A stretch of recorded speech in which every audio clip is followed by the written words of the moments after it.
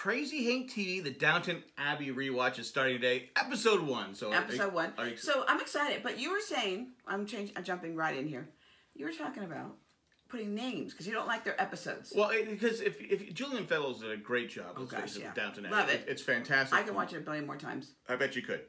But it just says season 1, episode 1. So my job at each episode is to come up with a title for the episode, and you don't know what the title is going to be. So all right. You people that are watching, you people, and you know who you people are. If you're watching, put a comment. Do you like the title? Maybe Julian Fellows can use maybe like Star Wars when originally Star Wars came out, it was just Star Wars, and then they added New Hope to it. Oh, did they? I didn't know that. Because I'm not a Star Wars You did see the final one. I did because sometimes in marriage you have to just suck it up and do what your husband, make your husband a little happy. Yeah. So one time in 34 years. Yes. Lucky me. Anyway, so. So you didn't come up with a name yet? I did come up with a name. Okay. And this is the name I came up with. Mary's cold heart sank the Titanic. Oh. What do you think? I think you should just do season 1, Mary's cold heart. No, because the first episode's about the Titanic. Okay. It's Can I share everybody my... What did you think of the...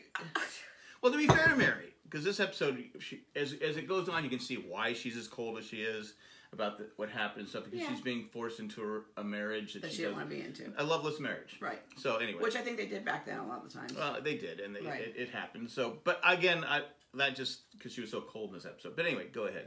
All right. So when Downton Abbey first came out, World Market was selling Downton Abbey stuff. So this is my little teapot. Is that a Downton Abbey teapot? It's a Downton Abbey teapot. Now I don't know if it's. Careful. I know. I don't know if it's from the movie or the TV show. If it was this kind of, that's the way it looked.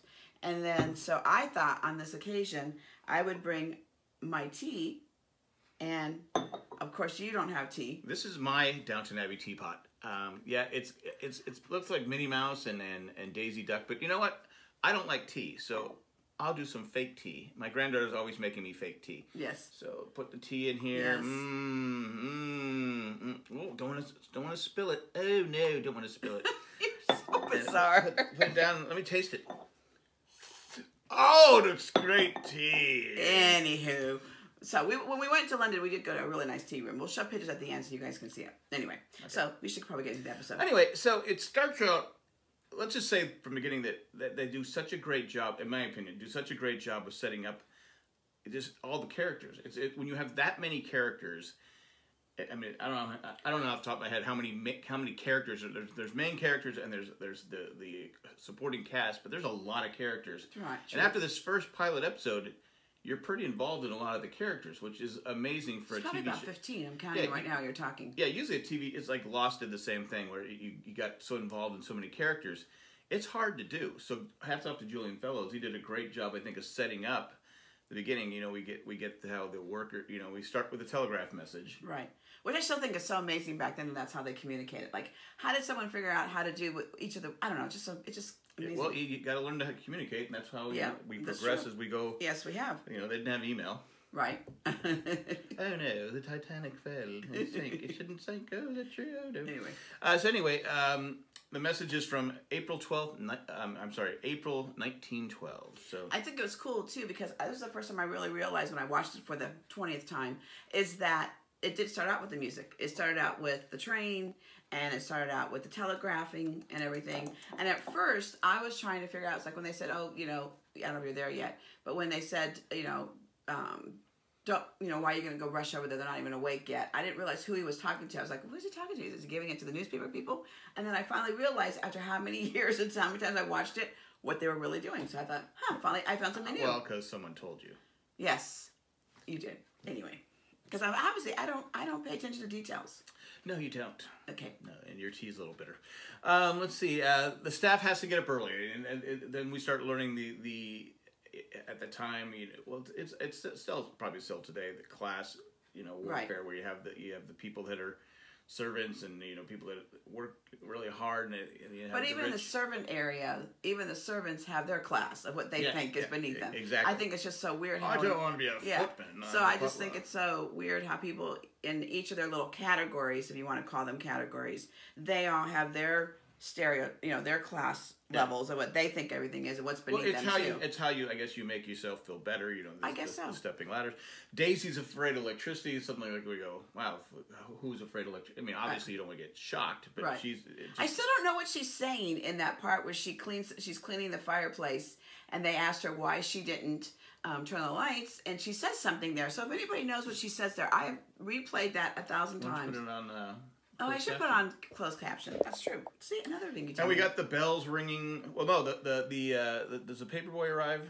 No, you're jumping around. Well, I'm trying. I'm just making a basic. All right, go ahead. Let's see. And Robert, the bells are ringing. Oh, the bells are ringing. Lady Mary's. Yes. Because they're all downstairs doing they're trying to get their things done before. And that's how they communicate in the house. They don't have an intercom section. No. They go ding ding, and they have different bells. Lady Mary. And how you communicate now in the house is you text your child. Yeah. Come downstairs for dinner. Eat now. Put the video game down. But Robert walks down the stairs.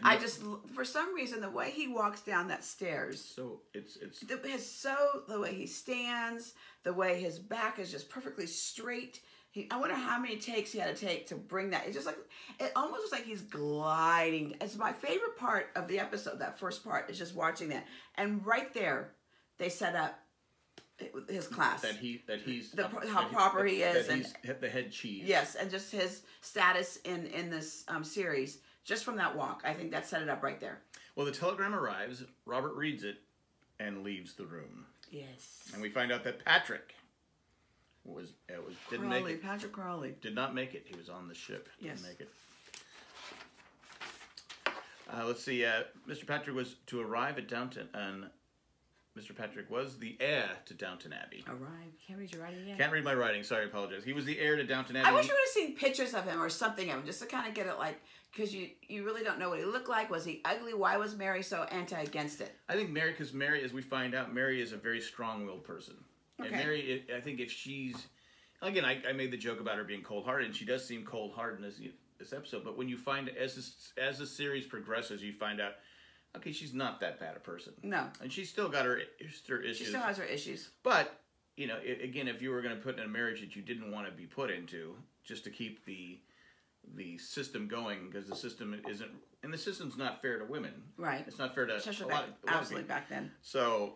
Again, I understand. John Bates shows up, and he's the new valet. Yes, he is. And he meets the new valet. And he meets So he comes in. O'Brien. You see him. He has and it's weird because when you watch the show, like in that first episode, you really can see his leg issues. What's going on and everything. But as the show progresses, and especially in the movie, I didn't really notice it as much. Either I didn't notice it, or he kind of tapered it down a bit because it wasn't as noticeable in the movie. I think you wanted it. They wanted you to notice this because the staff is concerned. The next scene, the staff's concerned. How is he going to be able to walk up those stairs? How is he going to be able to perform his job? He can manage to the level, right? The level of how he's supposed to. And they're all worried. Look, I'm already working hard enough as it is. Right. Why do I? And you kind of get it. It's like, why do I have to do more work because you can't do your job? As wrong as it is, it's like. But you can kind of see, they're up from dawn. They work 12, 15 hours a day. Yes, I do. Do I want to work harder? This new guy, I don't know this guy. He could be a jerk. Right. So, but I love Miss O'Brien. I think they're trying to show that. So, in the end, we know he has a limp, but we're not focused on it. Right. I'm just wondering if I didn't notice it as much, or it changed it evolved and changed as the series and the movie went on. But I love O'Brien is still my favorite character, just because I just love the one-liners and things that they gave her to use. Actually, a lot of their little one-liners in there, I just think it's really interesting. And so I think that's why I like her so much, because she's always got a quick little quirk or little answer for everything. A little snotty answer. Thomas shows Bates his room. He's not very pleasant. No, he's about it because Thomas was doing that job, and Thomas wanted the job. Thought he was the next position should be his, and he was overlooked and went over with Bates, and that bothered him. Yeah, and you can kind of see he's like I'm being passed over for this guy. Well, and I think that's a normal thing. Even if you saw it today, I think people have what they think is they think automatically they should be that next position, and they don't realize the whole thing when they hire from outside. Right. It's always not fun for hiring from the outside. Mary just wants to know if she has to be in full mourning. Yes. Her fiance just died, and so we're like going, Jeez, what? She comes across so cold there. Yeah. She really does, and her father's looking at her like, because the thing again, the scene before that where Robert comes in and tells Robert comes in and tells his wife, and I'm drawing a blank on her name. Anyway, tells him about that he had passed. Cora, thank you. I don't know why that dropped me. And then she's just so concerned that Mary's going to be so upset. Did they not know that she wasn't happy about it? Because Cora's like, oh, you got to tell Mary she can't hear from anybody else. She's going to be so upset. Well, and she wasn't. No! I think Robert was upset, not so much that Mary wasn't upset, but it was his cousin. Yes. It was his family, and she was not upset at all. It's like, she's like, oh, well, I'll marry someone else. Right. Let's see, Cora and I don't even know who this is. Cora and Robert. Robert. What did you hear? We already did that part. Okay. Thomas gives Bates the lowdown and how things are run, like all the clothes, what cufflinks he should wear, stuff like that. And they see the snuff box, which box. comes into play. What's a snuff box? It's where they used to put their. Well, you can put different stuff in it, but people used to put their little cocaine where they sniffed and stuff. Really? Yeah, different things. Really? Yeah. Oh, I didn't know that. Yeah, you can put all kinds of things in there. Was it like cigarettes too, or something like that? You put tobacco in there. Okay. I guess there's a. All right. I don't know. I never had a snuff box, but I think that's So Cora and Robert are walking their grounds. They're beautiful grounds that they're walking. And the grass was so green. So green. Nice. And they prepared it to look like that. Yes. Anyway. And they were talking about how the death could affect the long. So they're in mourning, but now they're already worried about, because Cora's the one, we find out Cora saved Downton because of her inheritance. Because she's an American, and Americans can inherit money. Or girls can in America, but in England or in Europe, that wasn't the case. But she's going to lose her fortune because of the plan that was set forth by Robert's father. And I know, and that just seems so weird. Like he was obviously a fortune hunter, Robert, in the beginning of their marriage, and she wasn't upset that the money was so tied, like her money was tied like that, like it didn't bother her. Well, again, we get bits and pieces as it goes along, but yeah. I guess so, but anyway. Not. Violet tells Cora she's heard the news. Right. Because now we meet... you meet Violet, and it's, again, it just seems weird that, 20 plus years later, and they still are not the best of friends, Violet and Cora, in this scene. Well, they're not the best of friends, but as the series progresses, we do find there is some respect. Yes, there is. I agree. Some respect. The new heir is going to be Robert's third cousin. So this third cousin inherits everything. Yes. What a crazy. Well, when Robert dies, he inherits everything. I know, but it's crazy that he's going to inherit everything. Mary still has Downton and the money. She still has something. They all have a little something. Cora has a little something. Yeah. All the children, all his girls were all provided with a little something. Anyway, this is how it all set up. Carson gives Bates the lowdown. And, he tells him about Robert, what kind of guy he is, how you should act around him, don't be, tongue-tied. Because they're having breakfast or meal, and whatever. And Robert walks in and he knows Bates. And yes. everyone's like going, what? And Bates says, you never asked. You never asked. Again, my sexy Bates. Just love that guy. She's in love with Bates. Yes. I get it. Robert is talking with the lawyer Murray, and it's funny how Murray won't talk with Cora, even though it's Cora's money. It's like, I know. I don't have to talk to you. Right. So they went to London, and then they came back to Downton. They did a memorial service for Patrick there. They did their thing in London. So just for your own sake, it's supposed to be a couple months later, and going through the whole thing. And we find out the new heir is Matthew Crawley, and he's a doctor. And it just a he's a lawyer. A lawyer, but his father was a doctor, and that bothered Robert. Doctor's not considered high class. Yes. Well, we can put up with him. Yes. It's funny, a doctor, because most of us, like now, doctors are, oh wow, you're a doctor, because of what you have to do to become a doctor. Yeah, it's an amazing feat. Matthew will get everything. Again, third cousin, they don't even know him, gets everything. Yeah, that's just so weird. Crazy. Carson tells Mrs. Hughes, because they're talking back and forth, he goes, well, he considers the Crawleys, this is his family. Right. That I think everyone in the Downton Abbey house is his family. Well, I'm assuming that Carson went there as a young man, probably 18, 19 years old, and that's all he's known his whole life, and so that would make sense that it would be considered his family. But anyway.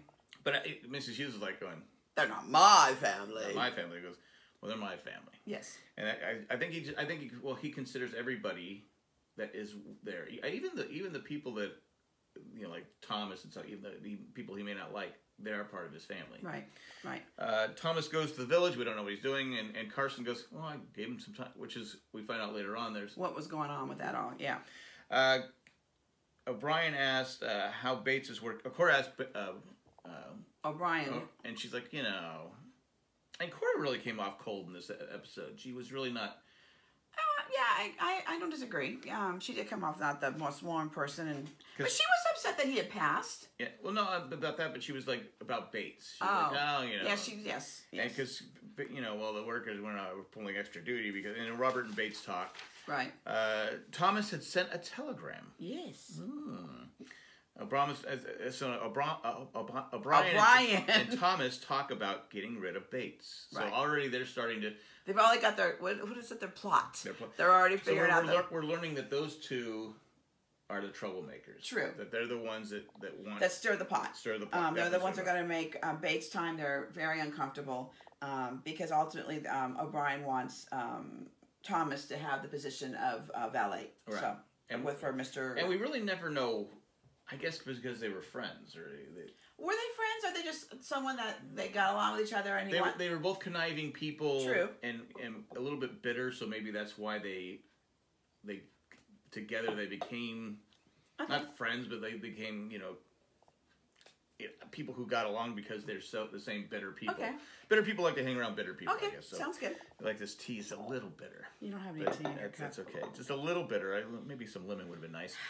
Sybil seems to. We meet Sybil, and she seems to be kind of the mediator. Don't you think? Yeah, but she also looks up to Mary, I think. Yeah, I think. Well, she's the baby of the family, and I think she, her and Edith don't get along. Mary and Edith, and there was in that we kind of didn't really talk about it or mention it, but I guess Edith was very, very much in love with Patrick, but she could never have him because she wasn't the oldest daughter. Yes. So she was carrying on about everything, and that really bothered Mary.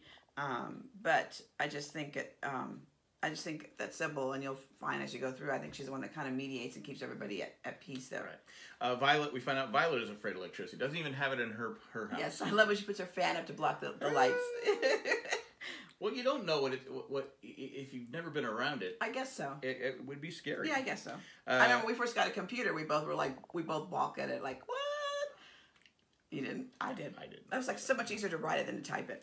We found out Robert married Cora for her money. A year later, though, he did fall in love with her. So yes, that was nice. Yeah, so that was nice that a year later he fell in love. Daisy is upset how they all froze to death. Oh, I know what I wrote down here. Daisy's upset that Rose let Jack die.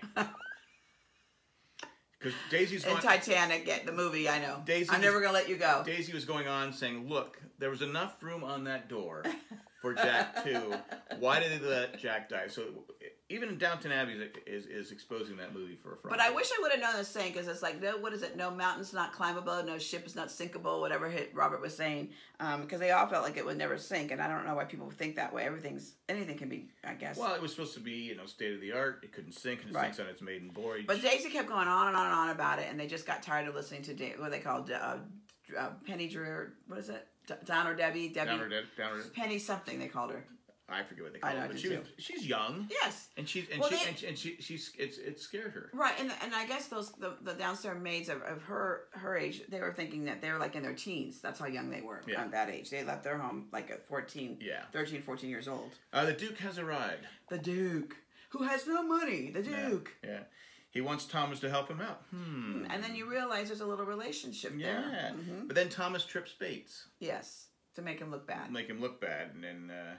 But then Mary and the Duke talk. Yes. And Mary's kind of liking the Duke, isn't she? Yeah, she's flirting. She's having fun, enjoying their company. But anyway. And then Cora and Robert are talking, and he says, "I don't care what because he says Carson doesn't think highly of Bates." No, well, Carson doesn't like the scene that was done out there. That bothers Carson. It wasn't like to his standards. And Robert goes, "I don't care what Carson thinks." And then Carson walks in. Awkward turtle. It felt bad. It felt bad for Carson because again, his family. And then I think Bates, Robert goes, "Oh." Cora's down on Bates, doesn't really like him. The Duke and Mary go into the footman's room. And at first I thought that was weird. I was like, because when you first saw them, they're exploring. Yeah, they're exploring. I'm like, that's weird because it's. And Mary didn't like it. No, she didn't. She didn't like it. She knew it was wrong. Right. She felt like there's rules. She's a rule follower, and she didn't like it. Bates catches them. Yes. And he asked, "Do you want to look in my room? Would you like to explore my room?" Right. Because Mary goes, "We're exploring. Would you like to explore my room?" And she's basically telling him, "Look, there's rules. It's your house." Because the Duke says it's your house. Well, it is your house, but you've hired these people. It's their room. Right. And so I think I like the way Bates did it. Was basically saying, you are intruding on my personal life. Right. But we later find out what the Duke was doing. Yes. Carson tells Robert Bates is not right for the job. Yes. He's not right for the job, so yes. No. Roberts talks with Bates. He lets Bates go. He wants to give Bates money, and Bates says, nope, a dollar earned for a job done, or something, something to that effect. Right. Ia tells the family that Mary took the Duke up to this. And in typical, someone who likes to antagonize her sister, going on and on and on. And on and on and on until Mary goes, "Will you shut your mouth?" Yeah. And I love that saying. Yeah, it's again, they set up that there is a lot of friction between Mary and Edith. Right. That they're not well liked. They don't like each other. So Anna's taking some food up to Bates, who's crying. Well, I think Bates, and we'll find out later, had some difficulty in his life. Was trying to get his life together. He felt the place it was just a perfect fit. He thought everything was going to be just what he wanted, and it was going to have some happiness. He liked it there, right? And Anna was like, "Oh well, what do I do?" And then she respected that, giving him some space. So she walked back, announced her arrival, so that he could kind of like compose himself, and she could give him his food. Robert and the Duke are talking, and I think Robert realized who this guy is because that was Robert. Right. So he knew, and when the Duke found out that Mary was not going to get the whole inheritance, right. He just backed away. He goes, "You're not going to fight it?" So that's where I think he was. Was he mad at the Duke, or was he mad at himself about how he was back? Good question. Because I'm sure he was not forced, but I'm sure Violet is strong-willed as well, and Violet's and his dad at the time were very strong-willed and to keep the family intact. Well, she said at one point, Violet, of all the girls you could have chosen who would have filled my shoes much better than Cora, you chose her.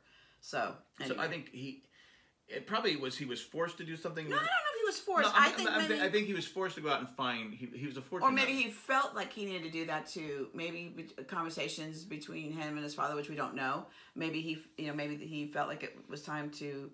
But I'm saying why he might have chose Cora as a dig to his parents who were making him. No, I think he was choosing Cora because he talks about it. He says his Downton is his first love, his second, third child, fourth parent, and he knew that he needed money to sustain sustain that place. I know, but Violet says, you could have chose. I think he chose Cora because said he didn't love her till a year later. More of I'm getting the money, but I'm also I know you don't like her. Okay, I disagree with you. Okay, well I think I'm right. Okay, I think I'm right. La-dee-da for you. Mary let's see, the Duke. Mary's waiting for the Duke. And the Duke says, "Oh, I grabs the council. Oh, well, I'm leaving in the morning. So it was nice. Goodbye. You don't have any money. I'm out of here. Oh, can you send the footman up?" Mary tells, and then Edith goes, "Oh, about some. I guess you didn't catch that fish or something." And Mary says, "Well, at least I'm not fishing without bait." Yes. I said, "Oh, that was a good line. Again, some great lines in here." Thomas wants to go with the Duke. Yeah, he wants to be his valet. He's again, Thomas, in their positions. It's a better position for him. He wants to. Plus, I think he also has feelings for the Duke, or at least they had a relationship. They had some kind of relationship. And he goes, and they're going back and forth. And he goes, "Well, I have proof." And the Duke says, "These letters." And the Duke throws the letters in the fire, and there goes Thomas down the drain. And his plot to better himself. Bates is leaving with the Duke. Yes, because they come downstairs and Carson asks Robert, "Is it okay if Bates sits in the front?" Because it just seems more. Well, there's for him to travel. There's no room and stuff like that. And he said if he doesn't like it, he could lump it. Yes, because he has no respect for the Duke at all. Robert says goodbye to Bates. Robert tells Bates to go out to the car. He tells Cora... It wasn't right? No, Robert chases after the car. Now, Right. you think that Bates, as the car's leaving, Robert chases after... You think it was because he was so mad at the Duke that he was... No, I think the way he said goodbye to him, Bates did it then, there was no animosity. He wished him goodwill, and I think he realized that he was a good guy, and I think deep down, you see it periodically through the series and everything that, that Robert is more of a humble guy compared to the rest of them, and I think that came out of him, and I think that's why he wanted him, not to get back at Duke. And he tells Cora it wasn't right. Yes. And it wasn't right. Nope. I mean, the grand... Now, probably in real life, I'm sure that didn't happen where... True. Where a guy like Robert would, care that much. Well, and not that it matters, but my aunt had polio, and her leg was shorter because of it. And back in the day, she couldn't be a nurse. I mean, not a nurse. She couldn't be a nun because they worked hard, so they wouldn't accept her as a nun. Because of her affliction. So I think probably in real life, they probably couldn't get jobs like that if they couldn't hold their own, or maybe at a different position. So right. And then at the end, we get Matthew gets a letter. Yes, and they his opened life, it up. Our life is about to change. Dun, dun, dun, dun. And that was it. Yes. Pilot episode. It really draws you in, right? Because I can remember telling you so many times, you got to watch this show. Yes. I was a couple seasons ahead of you. Yes, you were. You got to, and finally and now you watch it. You've seen it probably each episode 100 times, and I think that I just love the characters. I love the whole scene of it. If I were to redo my life, if you could redo life, which you can't, I'd be British. I would love to live in London. I would love to live in that era. The clothes. I wouldn't like the way women were treated and not have a vote or a say and everything. That would drive me crazy. But I guess if you don't know anything, maybe you live with it. But I couldn't know what I know now and then go back and do that. But I just love I don't know. There's something about the English people. I just well, like it. After this, you became very into a lot of British TV. I did. I watched a lot of British. We watched Copper and yep. and also I watched Call the Midwife. Call the Midwife. We watched Ripper Street. Ripper Street. I watch a lot of British show. I'm watching. It's not a British show, but The Crown. I watch Anne with an E. It's a great. If you haven't seen that yet on Netflix, it's a great series. I watched. I'm drawing a blank. Upstairs, Downstairs. I watched. There was one about the doctor. It was Thorne or something. I don't know what it was. It was a really good series. I enjoyed that. I watched a lot of it. I just love that whole era. And what I do now, because I have unlimited books, is I read. You always say, "What am I reading?" I read British historical romance. It's all about British and like in that era about dukes and duchess and this and that. And I just really enjoyed those plots, and I enjoyed it all. So. But again, we'll be here every week until we get to the movie. Now, we may mess a week here or there, but the goal is to be here every week. Give me an episode. With our tea. Cheers. Oh, so good.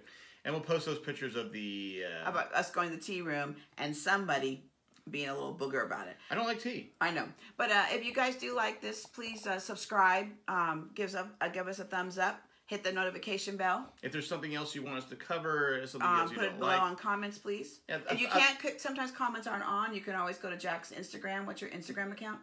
It's Crazy TV. But no, I leave the comments on. You do? Okay. But comments are better than thumbs. I mean, if you want to give a thumbs down, you can give a thumbs down. I'm not going to cry over it. But a comment is better than a thumbs down. Yeah, I mean, I think... Because I don't know what thumbs down means. Well... What did you not like of that thumbs down? Why did you give a thumbs down? What was the reasoning? Why didn't you like Cyndi? I don't understand why you don't like Cyndi. How can they not like me? I'm fabulous, please. But anyway, that's what we're going to do here, and hopefully you enjoy it, and enjoy Downton Abbey as much as Cyndi does, and as much as I do. And that's all we got. Thanks, you guys. Have a great day. Bye. Till next time. So